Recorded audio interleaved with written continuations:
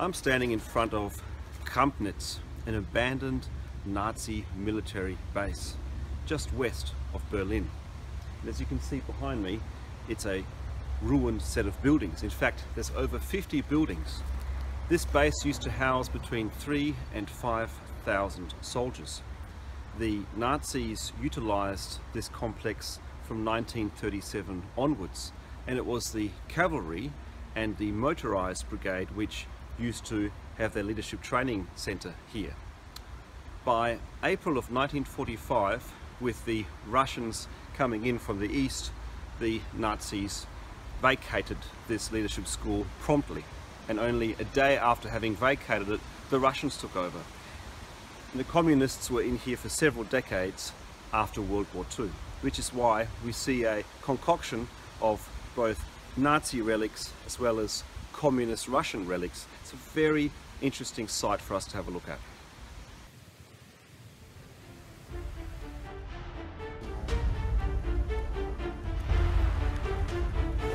One of the many historical curiosities about Krampnitz concerns Oberstleutnant Hans Kramer, who was the second commander here and took troops from Krampnitz to participate in the invasion of Poland. Kramer received the Knight's Cross and German Cross in gold. He later became commander of the 15th Panzer Division. Kramer was thought to be complicit in the assassination attempt on Hitler in July 1944 and was imprisoned by the SS.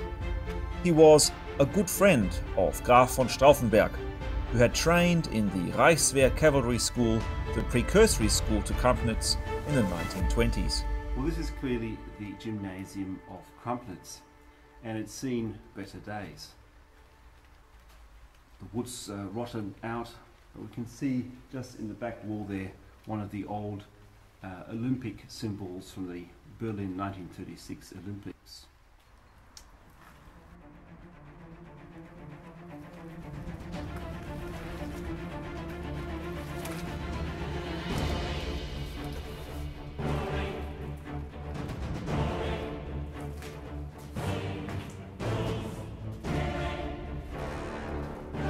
A further curiosity is that Enemy at the Gates, Resident Evil, Mein Führer and Inglourious Bastards were all filmed here.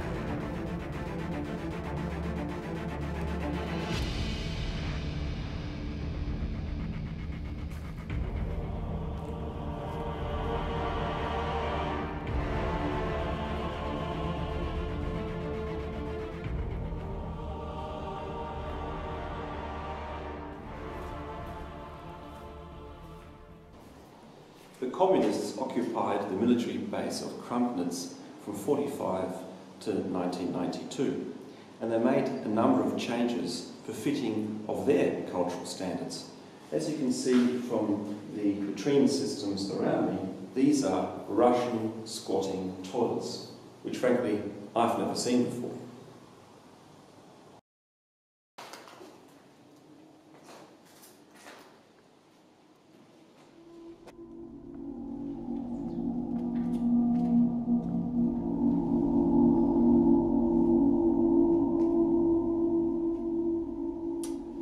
Just catching up on the latest communist news.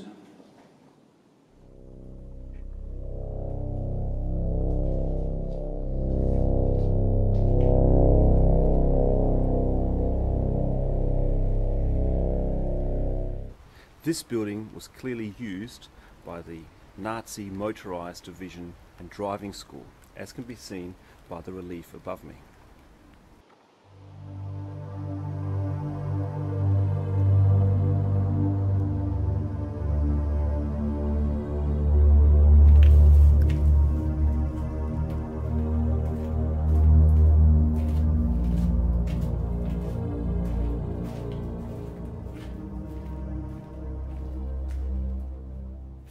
When the communists began to occupy Krampnitz, they needed to put their own communist stamp on this facility. And behind me, we see some of the icons of socialism or communism. Why would the Germans known for their engineering marvels, build a cavalry school at Krampnitz? Well, by 1939 the Wehrmacht was still using over 600,000 horses. That's why. It was meant as a fusion between the old Prussian cavalry tradition and the more modern Nazi war machine, including armoured cars and tanks. After the war, the Soviets expanded Krampnitz significantly. It was home to various units, including the 10th Guards Tank Division. It also became a training ground for the units of the German Democratic Republic.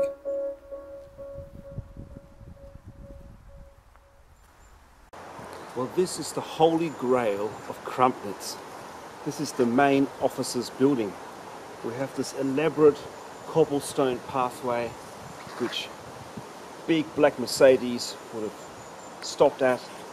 Beautiful urns and this very beautiful set of two pillars in the National Socialist style. Fantastic building. This very ornate hall is the Krampnitz military base Hall of the People.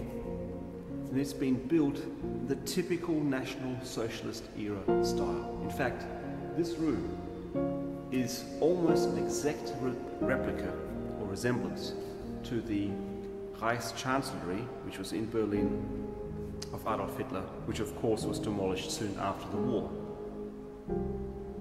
It is therefore a precious relic of that style of architecture and history. The site has changed ownership many times since the Soviets left.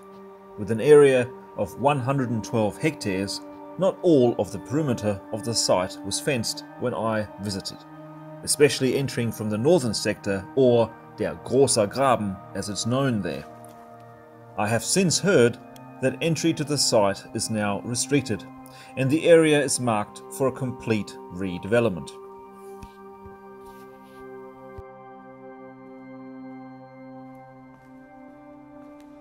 Every single entrance has been bricked closed.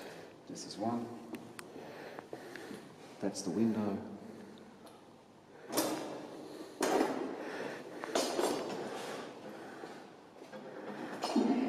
Well, we're in one of the officers' wings of Krampnitz, and we have found the last remaining swastika, probably in the whole of Germany.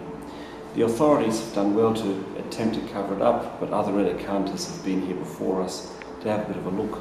So follow me and we'll show you the last remaining eagle and swastika in Germany.